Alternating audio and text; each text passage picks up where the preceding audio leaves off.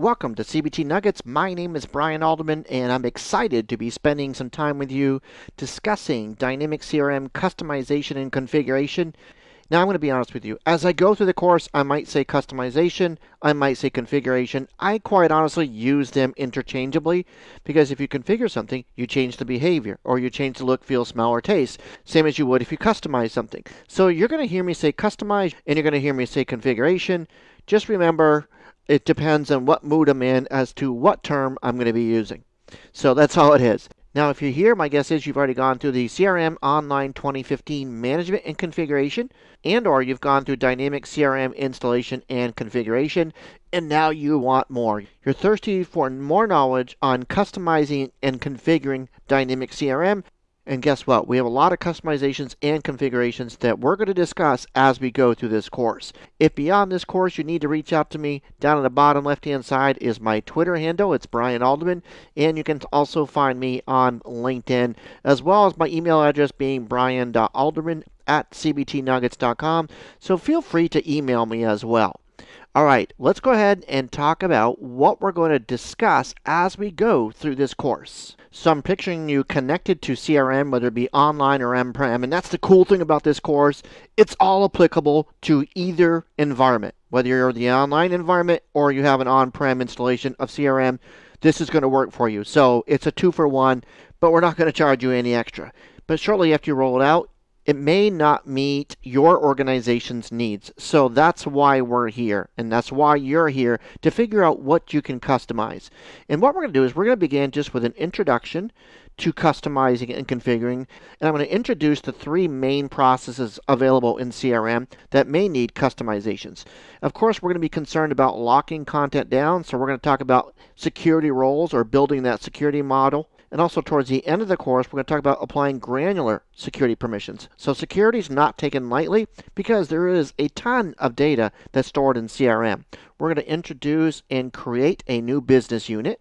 And then we're going to look at how we add changes or make changes to CRM. And we do so using solutions. We're going to begin by creating a solution, and we're going to spend a lot of time in this course inside that solution. Within the solution, we have several entities. We're going to create our own entity, and we're going to look at customizing that entity. That's where it's a combo of configuring and customizing, because we're going to create a custom entity, and then we're going to configure it. We may find we need to add some additional fields. Well, we're going to talk about the field types that you can add, and then we're going to talk about the relationships between those fields and even between entities. We're going to look at customizing our forms. Our end users may be asked to enter information, and we may have to customize the form because all of the information is not there. And that brings us back to adding additional fields because we may need additional information for our organization. We want some sort of validation as we're adding content or working with content in CRM, and we can do so using business rules. We may not want to filter through thousands and thousands of records, so we can create custom views so that way when we go into an environment, we can look at the content that we're most concerned with. And pictures are worth 1,000 words, especially for upper management. They tend to like pictures versus trudging through tens of thousands of records. So we're going to talk about creating charts. And then we're going to consolidate those charts into a single page, and that is called a dashboard, and that's going to coincide with your business processes, which we'll talk about as well. So as you can see, we have a lot to go through as we're looking at customizing and configuring CRM, whether it be online or on-prem. In addition to this course, I want to provide you some additional resources for Dynamics CRM.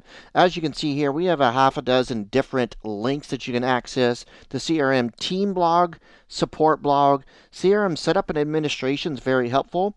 We have some community videos available to us.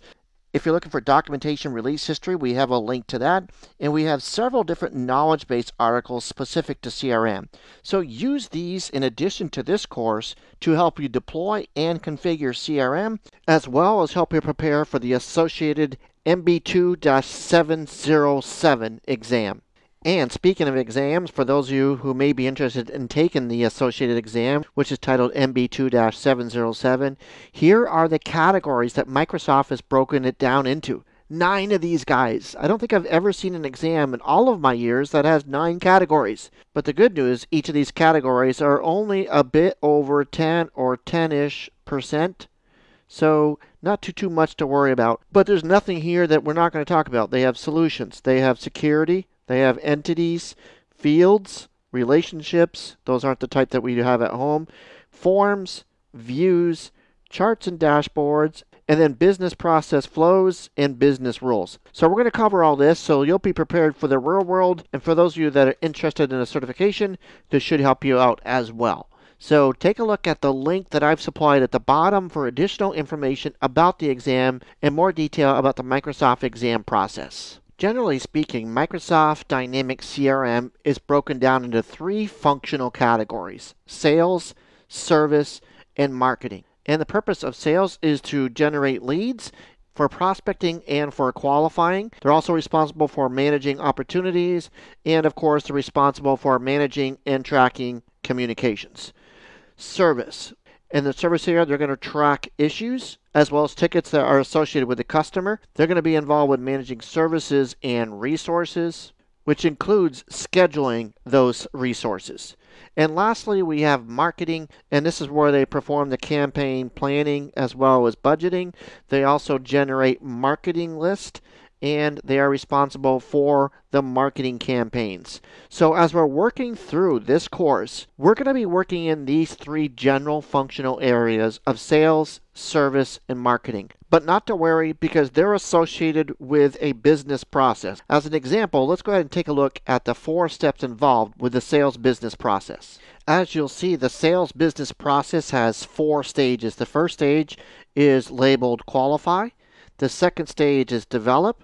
The third stage is propose, and the fourth stage is close. And in the first stage, labeled qualify, we're going to look at creating or editing leads, as well as turning that lead into an opportunity.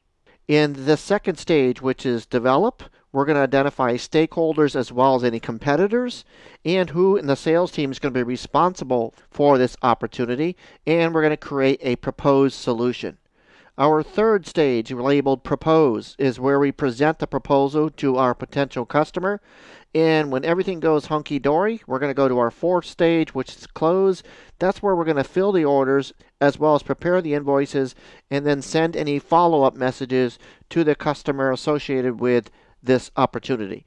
So this is an example of a business process, and we're going to talk more about these later on in the course, but I wanted to get you familiar with areas that are involved with the sales business process, because throughout the course we're going to spend most of our time within this process. I certainly hope you're excited to go through this course with me regarding Dynamics CRM, customizations, and configurations.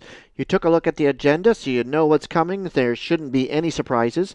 Don't forget to check out those additional resources that I provided for you, which will be helpful both in the real world and for the certification process. And if you're looking to obtain your certification, check out the link that I provided that discusses the 9 categories that you can expect to find on that exam. And remember, there are 3 functional areas of CRM, and that's sales, marketing, and services. And we have a general idea as what we can expect to occur within each of those functional areas. And then we drilled a little bit deeper into the sales business process, because we're going to be spending so much time throughout the course within that particular functional area. Well, now that we primed the pump and we're ready to go, let's go ahead and move into our next nugget, which talks about the very important aspect of securing your dynamic CRM environment.